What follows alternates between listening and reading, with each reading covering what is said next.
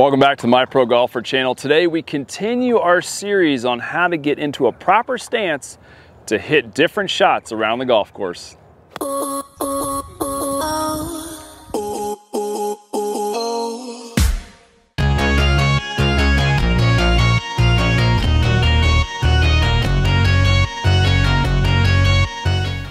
Hey, thanks for watching today's episode. Here at My Pro Golfer, you know we like to keep things simple.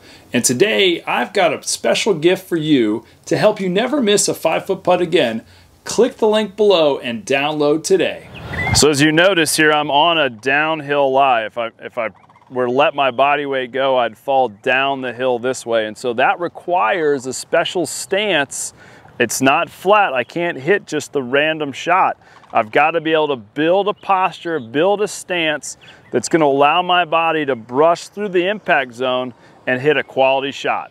All right, so I'm going to set the club behind the golf ball kind of towards the target. And then as I build my stance, just let gravity take over.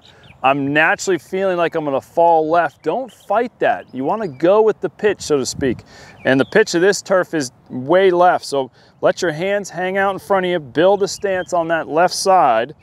And then we're going to take that club and we're going to try to focus on staying in that shot so that when you finish the stance, your body weight's going to really be on that lead leg. That will allow you to brush through impact zone and get that ball up in the air. All right, so to recap, the ball is down below us and the turf is moving away from us, so our gravity moves us onto our front foot.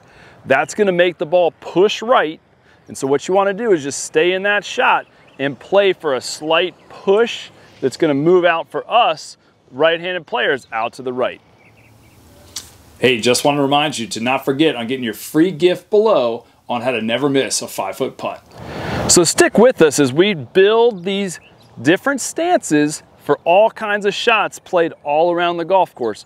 If you like it, like it. If you like it, subscribe. We'll see you next Thursday at 6 o'clock.